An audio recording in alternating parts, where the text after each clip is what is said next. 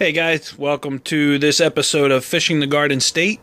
For this episode, I figured I would do a little evaluation, a little review on my Bass Pro Shops backpack. Phenomenal bag.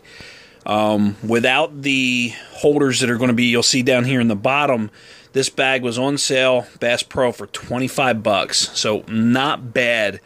As far as an inexpensive investment. Again, that's without the 360 series containers. You're going to see some of them in the bottom. I did get them separate because I like using all the Plano boxes. But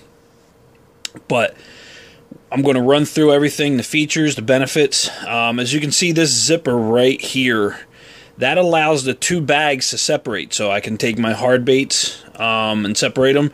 For my soft baits, you'll see I keep my soft plastics, and I got an extra box up here as well with my terminal tackle and then my jerk baits, but because I have a total of 6 boxes in here right now.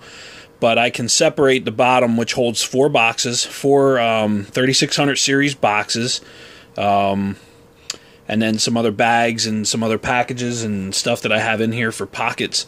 But let's run through it real quick. So we're going to start outer pocket, basically little utility tool pocket. Get into the baits here. I got a little wacky rig tool, pair of scissors, just basically some utility stuff. Wacky rig tool, obviously great for putting the O-rings on the Senkos, kind of, you know, elongate the life. Open it up, like I said, 4 3600 series Plano boxes. Got my boxes separated. Obviously, got top water down there, frogs, poppers, blade baits, swim baits, spooks, spoons, crankbaits, chatterbaits and jigs, spinner baits and buzz baits. I'll run through the boxes here in a minute, just kind of show what I got in them. In the top pocket, just got some utility stuff. I got a little GPS here. This is actually a mapping system, so I can map out from Garmin, you know, where some of the key spots are. That way I can remember exactly where certain things are if I want to while I'm out there.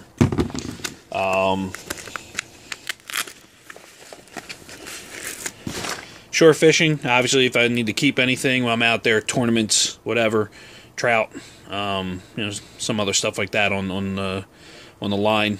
Keep a knife. Inside this compartment here,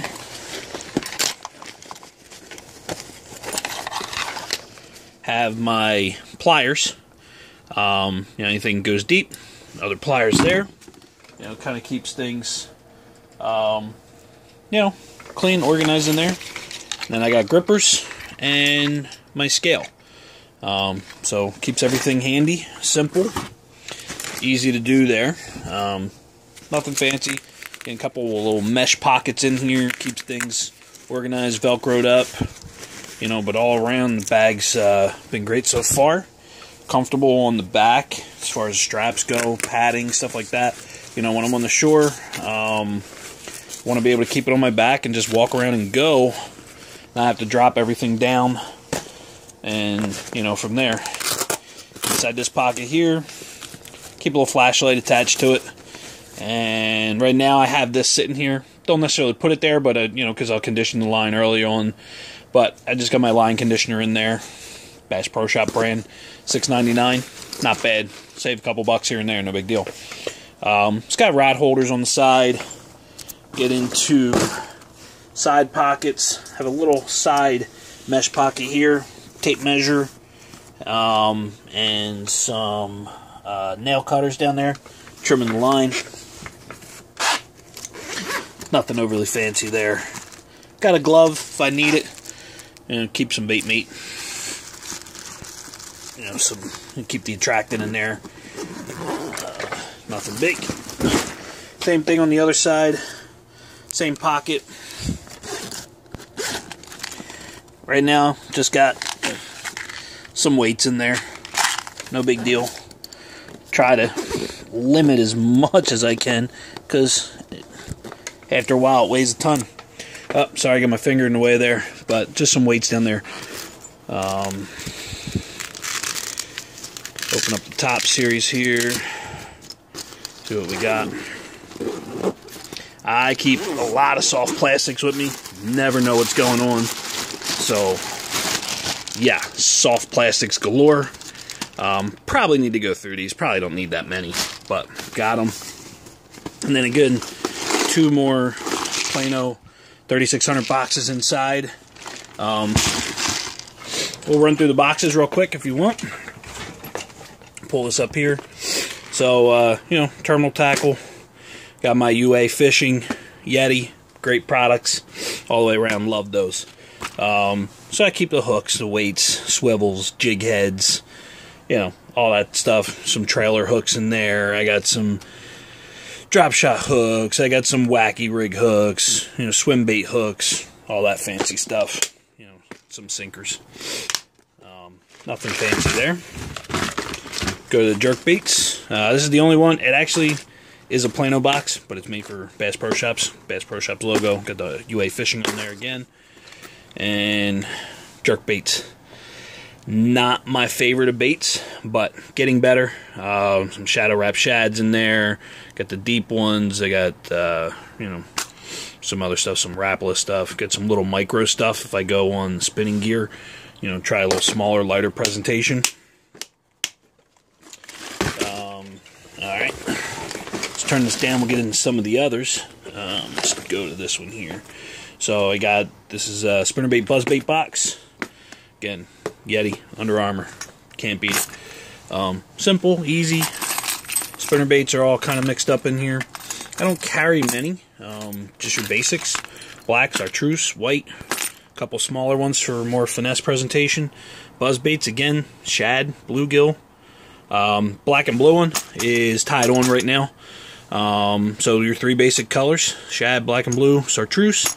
And same thing basically that I did in the little one, except I got all black, not black and blue. So, basic, simple, keep it easy. My favorite box, and that is jigs and chatterbaits. Again, got my companies on there. Got my bladed jigs, all my chatterbaits here, some Z-Mans, a couple others. Got some little finesse jigs. Jigs are getting bunched up right now. I got a couple tied on right now, so a little light on the green pumpkin side. Black and blues, football jigs, flipping jigs, micro jigs, anything. Zoom Super Chunk, one of my favorite trailers. Caught some solid fish this year on those. Love using those. I got some Super Chunk Juniors for, you know, my little micro guys and all that other stuff in the soft plastic bag.